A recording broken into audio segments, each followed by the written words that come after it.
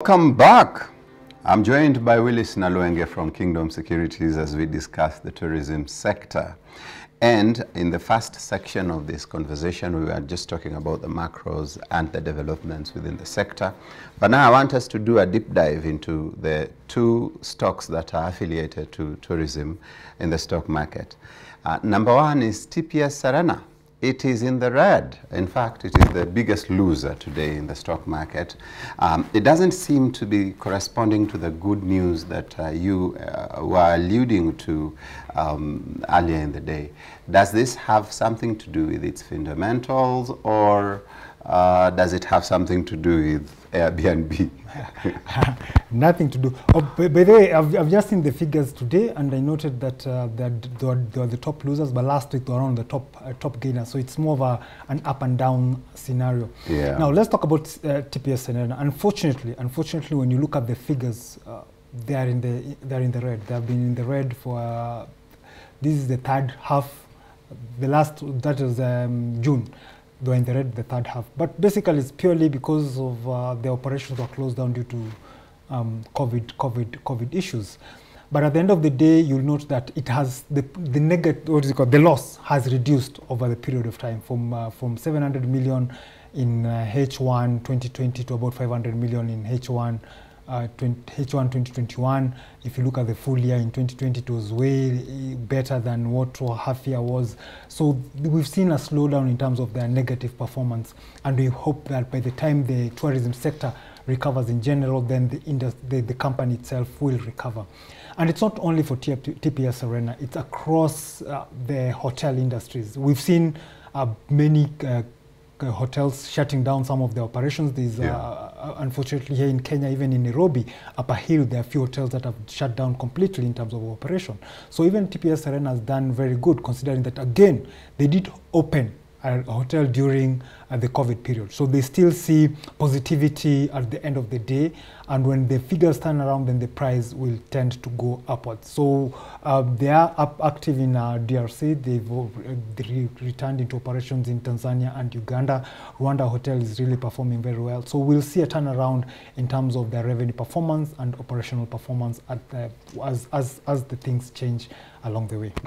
I was looking at their statements, and their liabilities versus assets, the net worth is very slim.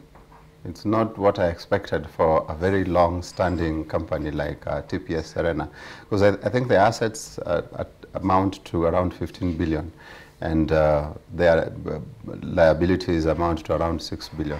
I mean, there's still a good net worth there, but isn't that a bit high? Yeah, the slowdown has been from the losses that they've been able to, so it has been eating into their equity holding. Yeah. But if you look at it very well, you'll see that there's still positivity in terms of that.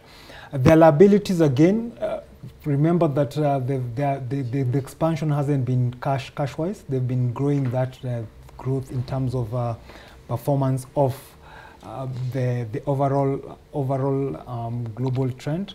They've been growing these markets using debt, so those are some of the things that will push the liability up. Yeah. So positivity on that. At the end of the day, we'll see that when this market recovers, then that stock will tend to go upward. Fair enough, because I think Serena is the biggest brand in the tourism sector. So I would imagine that, well, when I look at the accounts, the books, I would be going away with a smile. But anyway, they expanded to DRC, as you had earlier mentioned. Does this mean that they have a lot of confidence in the coming year for a full recovery? Yes, this going to DRC was not a COVID-related expansion. This is a long-term expansion, and if you look at but they went in at a time when everybody else is shunning away from the markets. Yes, when you look at it on overall, they had a plan. The only thing they did is implement their plans with the time that they're done. So the only negative thing we can pick from there is that it may take longer for that hotel to break even. but the structure is already there, so no more investment in it. So it's a long-term investment at the end of the day. So the question is, how fast are they going to break even in that particular market? Remember that, again, that region is getting peace along the way. There's a peace coming up. There has been very heavy tourism towards that, the tropical forest environment, and especially with the gorillas and the baboons. So those are the market they're trying to tap into that. So, and they know that those people who visit these countries, they tend to visit the whole region. They just don't come to Kenya and stay in Kenya. Most people are now traversing in the East African region. So you land in Kenya, you end up in Tanzania, a few days later you're in Rwanda, and then you close in DRC before you fly back to Kenya and fly out. So if that targeting so Serena wants to make sure they get the so whole when of you that enter market. when you book in Serena, Kenya, you tend to stay in the whole of that region. Kenya Airways, on its part as well, doesn't seem to reflect the optimism in the sector. Is competition taking away the flight from the pride of Africa? I've noted, Odhiambo, you're trying to beat up Kenyan companies very I'm not much. beating them up. I'm just making an observation. Globally, the market is bad. Globally, for airlines. Yeah, airlines market is bad. When you look at it, passengers load is down 65% globally. Willis, we are reviewing the tourism and travel sector. Yes. And we are reviewing it with an eye that it is going upwards. Yes. Correct? Yes. However, our listed stocks in that sector are not reflecting this reality. Okay. I'm trying to establish why. Because the global market is bad, so even just let me finish. Example, let me finish. You cannot give the global excuse when the local context is in fact giving you positive vibes. Let me say this. Globally, passenger capacity has been down 65%. Cargo has improved, but it's still below the 2019 figures. Now, Africa, and I'm not talking about Kenya, Africa contributes about 1.4% of the total global aviation sector. So if the 98.8% is being affected negatively, what do you think the 1.4% will happen? It will tend to have a negative flow. Now, when you come to Africa again, Kenya is about number 3 or 4. If the big boys in Africa are getting a beating, then you don't expect whether it's positive news or negative news that KQ will get a beating on that. Okay? And I'm not here trying to defend KQ on its own. I'm just trying to say the industry itself, global industry, is struggling. In Africa, we've seen about 8 carriers going into bankruptcy, including one of our major carriers from one of our very well performing countries, especially in tourism sector. South Africa is struggling. When you look at it, those countries are struggling. Africa, we are down 53.6% in terms of capacity load. Now, when you come to Kenya, and unfortunately, Kenya, we got a beating. Remember, Kenya is one of the it's called transit hubs, and we depend very heavily on transit hubs. So if bans across Kenya or the region in Kenya, whether Kenya is open or not, if East African is closed, whether Kenya is open or not, Kenya will not get any market because it's more of a transit country. It includes serving West Africa. So if West Africa is closed, my friend, Kenya will get a beating. That is number one. Let's go to KQ. Now, with KQ, we've seen a few things. They're down in terms of available seats. Remember that when they had financial problems, they had to offload some of these aircraft. That was one. They're down about 36% in terms of available seats. Now, even with those available seats, with the COVID environment, they're again down about 34%. But let's look at the positive side, which you're tending to point at. Their cargo is up 36%. Remember, they converted some of their passenger planes into cargo planes. But still, we are getting a beating from regional airlines. So what can we talk about KQ? Now, unfortunately, KQ has shared part of the market share to the regional airlines. Number two, KQ has been a private airline for a long time, and that's the reason why the previous management was trying to fight into nationalization and creating a KQ hub in Kenya so that it can be able to compete with the likes of Etihad and Qatar and Emirates, which have hubs in their regions, in their countries. Number 4, these countries are well financed by their governments. Unfortunately, we do finance KQ, but even the financing we are giving them, is it adequate for them to be able to turn around the performance? So you are in support of the efforts by the government to, quote-unquote, refinance KQ? The efforts of the government, the management, they're doing something positive in terms of trying to revive KQ. But unfortunately, every time they do one step, they get like 5 steps back. So when they restructured Kenya Airways, COVID came in. Yeah. So that is negative 5 again. So every time they try to push it forward, you'll tend to see something comes up and pushes KQ back. But are they on the right track? With the capacity that they have, they are trying their best. It is negative capacity. So it's like trying to fight with your hands tied to your back. Yes. So they will continue to struggle. Yeah. It will affect their performance in the market.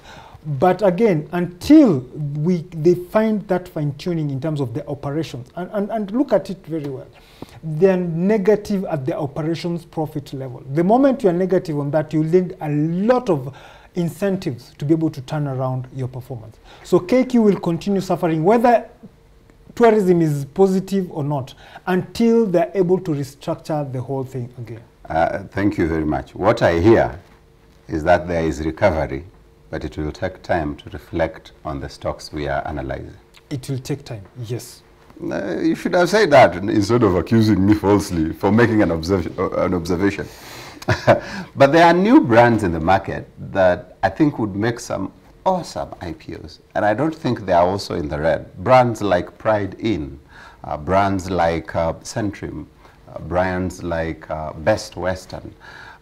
Why can't we have these guys come and just give us an IPO and give us a piece of the goodness in some of these hotels? You've thrown names that are global names, so you might start thinking about, does their mother country want to list part of their branches into... But Barclay is listed when it was still a global brand, and it listed here. Yes, but remember that there were better incentives back then to list. What I can say about this brand is that Kenyan market is still growing, and especially with regards to the bed capacity. Have we reached optimum? We're still way below capacity, especially global standard capacity. We are trying to expand.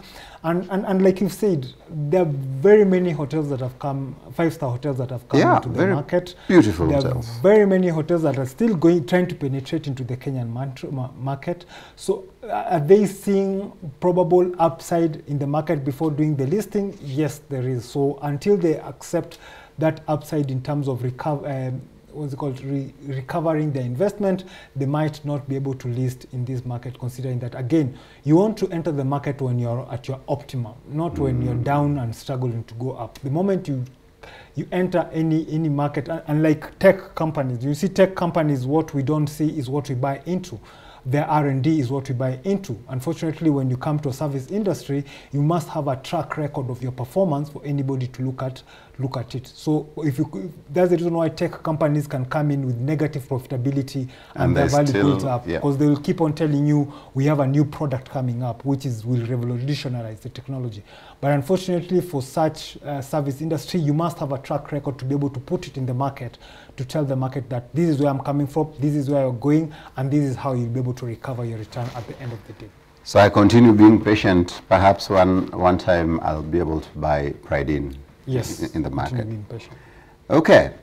Would you invest in the 2 counters? I know I've had, in fact, KQ should just give you some complimentary flight to go to Pride Inn Mombasa or TPS Arena should give you a holiday there. But would you invest in the 2 companies that are listed in travel and tourism, and why?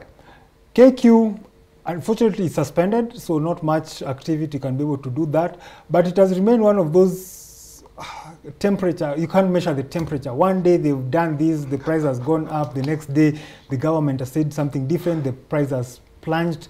The next day so KQ, I remain very speculative on it, very speculative on it. TPS Serena, I will positively enter. The market at 14 shillings, I will be and be patient until the time when they turn around. Remember that this is a company that even gave dividends when they had negative they had made losses. They gave dividend. So this TPS Serena, to me, I will buy and hold it for until end of 2025. KQ. That's like 3 years away. 3 years. TPS Serena, I'll hold it for 3 years. KQ, I will remain for it being speculative. It can give you very big, good returns, but speculative. Yeah. Yes. That has been quite a conversation. Thank you very much, Willis, for joining us again. And I look forward to seeing you again one of these fine days as we talk about industries. I promise this time around I will not make observations about companies that are underperforming in sectors that are performing very well. This has been Markets Today, Monday edition, when we talk about securities and the market at large, just doing an analysis of specific counters. And I've been joined by my friend from Kingdom Securities, Willis Nalwenge. It's been a great conversation, but we have to end it there. I look forward to seeing you again tomorrow at 4 p.m. for another edition of Markets Today. I'm your host, Odhiambo Ramogi, and I'll leave you with a snapshot of the currencies of the day. Goodbye.